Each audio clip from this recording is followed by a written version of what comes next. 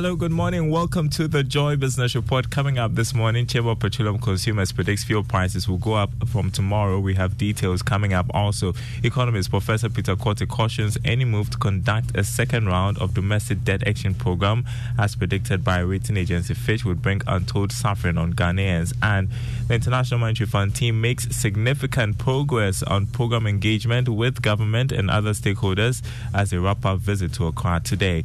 Details coming up.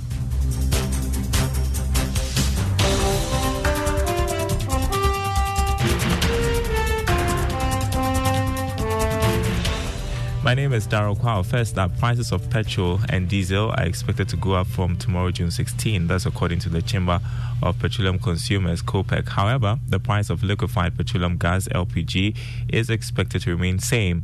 The expected increase in petrol and diesel prices for the second time is largely due to a 4.16% depreciation of the cedi to the dollar in the last 2 weeks. Here's Executive Secretary of COPEC, Duncan Amwa, calling on government to remove some taxes on petroleum products to lessen the burden on consumers. The second pricing window for the month of June is set to commence in a few hours, and what we pick from the markets, both locally and internationally, together with the forex bit, is that you are likely to pay a little more for petrol, pay a little more for diesel. LPG is likely to remain stable over the period.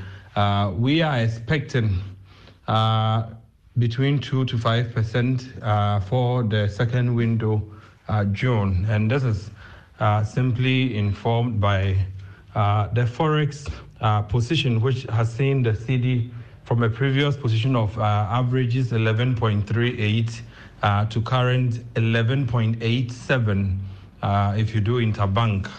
That is some 4-5% variance. Prices of the product itself has not increased. Unfortunately, the cedi would force all of us to pay a little more for the coming window. That was Duncan Amwa, Executive Secretary of COPEC. Now, Director of the Institute of Statistical, Social and Economic Research, Professor Peter Korte, has said the second round of a domestic debt exchange program will bring untold hardship on Ghanaians.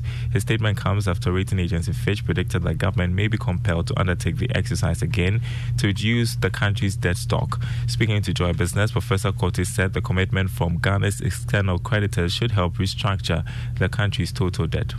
Another round might bring more hardship, might bring more pain, might also bring resistance, a lot of resistance from the public. I think what we went through is painful enough. So I don't foresee any further domestic debt exchange. But we are yet to see what the external creditors will bring on board, and hopefully that may or may not happen. But I don't foresee that happening. Given the commitments that we receive from the Paris Club and also from the IMF, I believe our external creditors will do the needful so that we don't have a second round of debt exchange.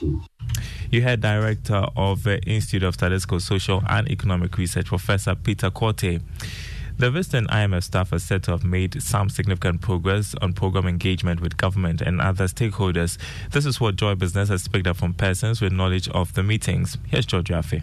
The team is wrapping up its visit to Ghana today after being in town for almost a week. The IMF wants to describe this engagement as a normal staff visit, but Joy Business understands that it offered the team an opportunity to track government progress in meeting some of the conditions under the fund program. One can talk about those quantitative and structural reforms that should be met by the end of June this year. This because when the IMF staff meets in November this year for the first program review, they'll be looking at how the country fared when it comes to meeting those benchmarks at the end of this month. Sources say there has been some challenges in meeting some of the conditions, but government insists these targets will be achieved at the end of this month. Some industry analysts have argued that Ghana will realize the full benefits of this program after it passes the first review for the second tranche of funds of $600 million to be disbursed to government. The visiting IMF team should wrap up their last round of stakeholder engagement today to wrap up things before heading to Washington, D.C., USA. Georgia fell with that report. Now, banking analyst Christian Teshijan is calling for a comprehensive education on the operations of financial sector players to reduce cases of fraud. According to him, regular engagement and sensitization is key to curbing the increasing cases of unlicensed entities engaged in various forms of fraudulent activities.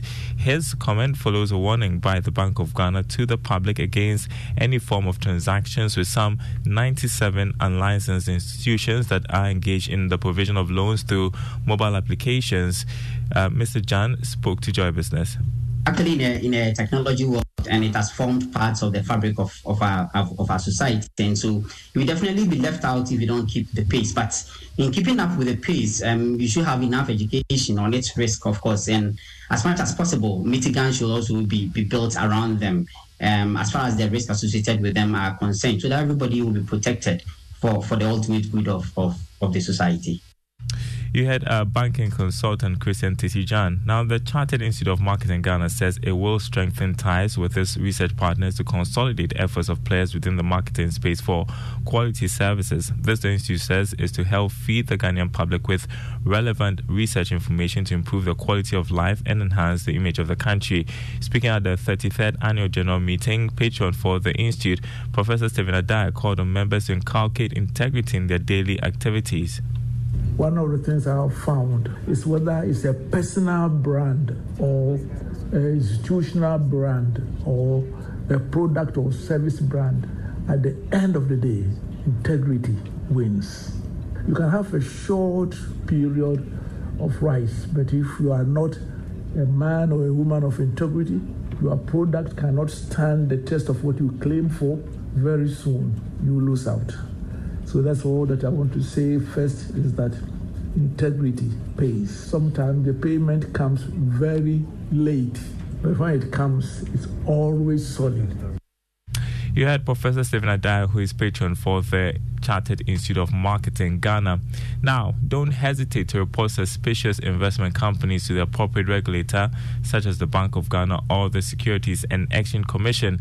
On today's edition of Investor Eye, a senior manager in charge of risk management department at the Securities and Exchange Commission, Zakaria Haruna Baba, tells Joy Business what to do after one falls victim to a fraudulent investment scheme.